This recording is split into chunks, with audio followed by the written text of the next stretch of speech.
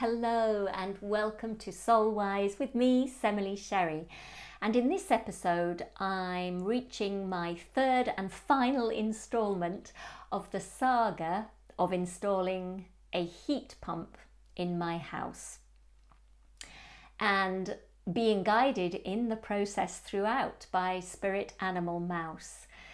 This final episode, you'll be very glad to hear, is called Strength in Numbers. At this point, I'm looking forward to not thinking about heat pumps for a long time, so I imagine you feel the same regarding reading about them. However, as so often happens in fairy tales, Spirit Animal Mouse had a final and third magic message to weave. So I felt it was well worth writing this last episode in the saga. At the end of part 2, in previous podcast, our terrible installation had been rectified and the electricians had got the system up and running. We thought that was the end of the ordeal and prepared to relax. Finally. Alas, it was merely the start of a new challenge. Getting the hardware fitted and functioning is one thing. Setting the software to run according to best efficiency and lowest cost and to suit your household's habits is something else. At this point, we'd been told we'd never have to touch the control panel. Nothing could have been further from the truth. The hot water stopped working after only a day and a half.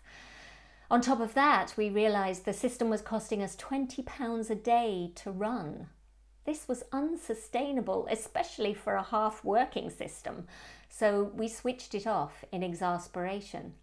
After all, by now we'd got well used to living without heating and hot water and were quite blasé about not having it. We made more calls and sent off more emails to the installers. They returned 3 days later to find the hot water was still wired to run off the immersion only. This had been doubling our electricity consumption. So they switched it, as should have been done initially, to the heat pump. We also had one radiator not warming at all. To try and remedy that, the installer switched the circulation pump.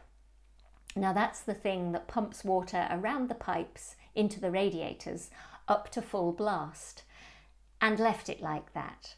Now I'm very sorry for the technical details, and I hope you'll never have cause to remember what a circulation pump is, so you have my unconditional blessing to forget it immediately. But it is relevant to this tale. After this most recent visit, we were shocked at how much noise the radiators and the cylinder were making. It was almost impossible to sleep at night. You're supposed to run a heat pump 24/7 for best efficiency, so it's on all the time. The power it was taking, and so the running costs still seemed ridiculously high. Meanwhile, having lost all confidence in the knowledge of the installers, we began researching Heat Pumps 101 online to give us some sense of agency again. We were weary of waiting for the installers to get to us, and when they did, not actually solving the issues. An ex-neighbour suggested we join a Facebook group for UK and Ireland heat pump owners. Well, that was a game changer to say the least. We discovered with shocking speed that most installers leave a system in your house set to the highest power usage and least cost-effective setting. In low-income houses on the Eco4 grant, there was no conversation about how to use the control panel or which settings you may need to adjust to get the best results. Busily poring over his laptop online, my partner shouted in triumph as he read the key statement. It's all about a low flow rate. So it couldn't be good having our circulation pump turned up to the max high flow, right? Right! Rather hesitant about the unknown result, we turned it down to the lowest setting. Hey presto! The quiet was blissful, the radiators were far warmer, and there was a noticeable drop in energy consumption. Step 1 complete. Next, we found a Facebook group that was specifically for owners of our particular make and model of heat pump. It's an LG Therma monoblock, in case you're interested, which you're probably not. But I've reluctantly had to become an expert, so I'm blatantly flaunting my knowledge. I even briefly considered changing career to heating engineer. Did I mention before, it really helps to engage your sense of humour at times like these?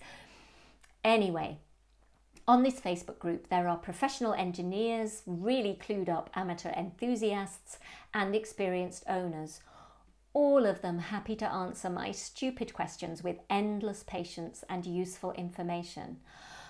I even spent half an hour on the phone with one qualified heating engineer who talked me through how to amend all the settings on the control panel. The installers hadn't even set the correct date or time. I mean, really, that's pretty basic, isn't it? And if someone was adventurous enough to set a programmed schedule for hot water, say, they'd have wondered why it was going on and off at random days and times. It turns out that for a heat pump to run most efficiently and affordably, you need to use something called weather compensation. This is artificial intelligence that monitors the outside temperature and adjusts the heat produced in the house according to that to maintain your desired indoor temperature.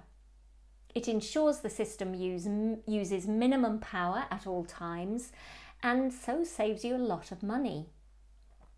The installer made no mention of that and didn't know anything about it.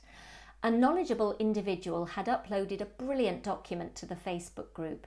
It described in detail all the settings for weather compensation and how to adjust them to what you need.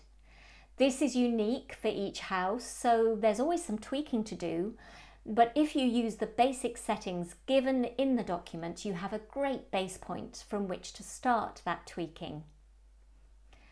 As I posted of our horrors on the Facebook groups, I immediately had many responses from people with similar experiences of the Eco4 initiative. Familiar accounts of bodged installations which resulted in damage to their homes, then poorly programmed systems that resulted in ridiculous monthly bills. One poor woman had spent $4,500 on electricity in 1 year.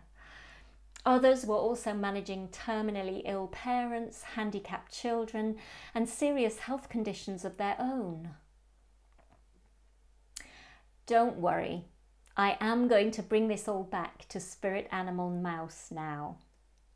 Mice are small creatures and might be considered inconsequential, but in high numbers they can have an astounding effect. Both China and Australia suffer from mouse plagues that devastate grain crops and seriously damage the farming economy. They certainly can't be ignored, and they demand that action has to be taken to address the situation. On Facebook, those of us who have been impacted by poor installations can come together, not only to share stories, empathise, give support, and exchange advice when we have it. Crucially, to make each other feel that we're not alone and that our united voices are so much more audible. Some of us are now working together to raise awareness of this growing problem with MPs, installers, the media, and the general public. Hopefully, the grant programme will be more carefully policed in future with stricter quality control of installations. Customers will be talked through the important settings on the control panel and pointed to sources of help if they're unsure about what to do. As Mouse knows, many littles make a lot. There's strength in numbers. In a play on words, which I always love, setting the correct numbers on the control panel also brought me confidence and empowerment. The key to effective operation is truly in the details, as Mouse had already told me. I no longer felt helpless and dependent on installers who, by this time, knew less than I did about how to use heat pump software. To end this epic 3-part series, I'd like to go back to the spirit animal mouse message of abundance. We do love the heat pump now. The warmth it delivers is much healthier. It feels lighter and less stuffy in the house, like being outside on a pleasantly warm day. Here, on the other side of the trauma, we can say that all the difficulties and delays mean we've ended up with a system that's better than we would have had. On the reinstallation, we were able to ask for adjustments with our greater knowledge. We decided to keep an existing towel rail radiator, move one radiator, and replace a small for a larger version. If everything had gone well first time, we wouldn't have known to make these amendments and we would have had regrets. So if you want to become more eco-friendly and get yourself off oil and gas, I do heartily recommend you go for a heat pump. My top tips would be: find a local installer if you can. Never go with someone who cold calls you. Go through the list of providers on your council list and check out their reviews and ratings carefully to eliminate the bad ones. Take a look on the Heat Geek website to see if they're installing under the Eco4 grant. These guys have all been checked out for appropriate qualifications and standard of work. Once the work is done, join a Facebook group for help and support that's invaluable and probably far more helpful than you might get from your installers. I'll leave you now so I can relax in my cozy house, pondering what colours I want to paint the newly plastered walls. It's invitingly warm in here, and I hope mice won't be tempted to move in again. Not for a while, at least. So with that, I will leave you again for this episode and look forward to speaking to you next time. And I promise you that the next episode, and probably all the episodes to come, won't mention heat pumps ever again.